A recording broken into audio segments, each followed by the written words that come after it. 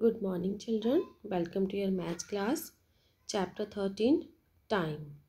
Today we will discuss about time, that how we can read a time from the clock. So on screen you can see it's a watch. Its dial is divided into 12 equal big divisions labeled as 1, 2, 3, 4, 5, 6, 7, 8, 9, 10, 11 and 12. So these numbers represents hours. Now every clock has two thick needles. They are known as the hands of the clock. The shorter one indicates the hour, blue one, and it is called the hour hand. The longer one indicates the minutes and is called the minute hand. And if you look carefully, there are many small divisions between the numbers of the clock. There are 5 equal divisions between any two numbers.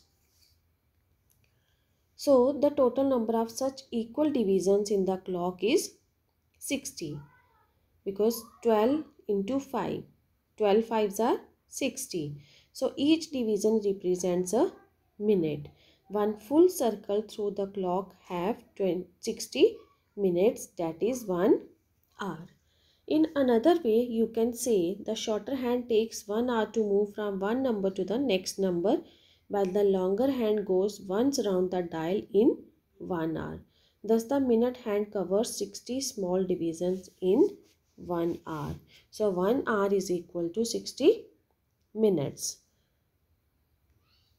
Now look at this clock. The hour hand is at 4 and the minute hand is at 12.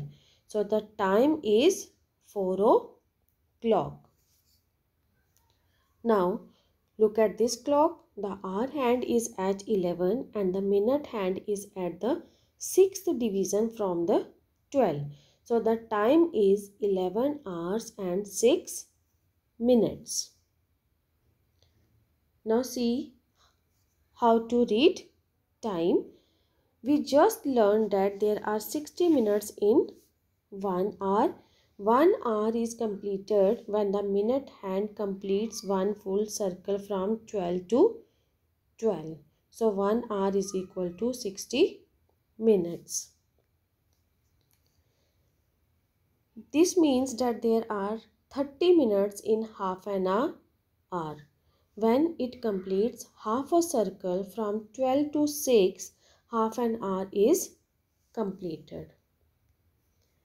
When the minute hand is between 12 and 3, the time is read as so many minutes past the hour.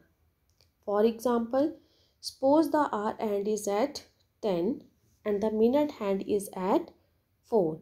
That is between 12 and 4. There are 20 divisions.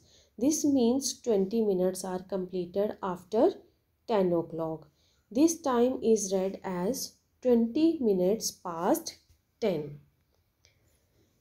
Now, in this clock, when the minute hand is between 6 and 12, the time is read as so many minutes to the next hour.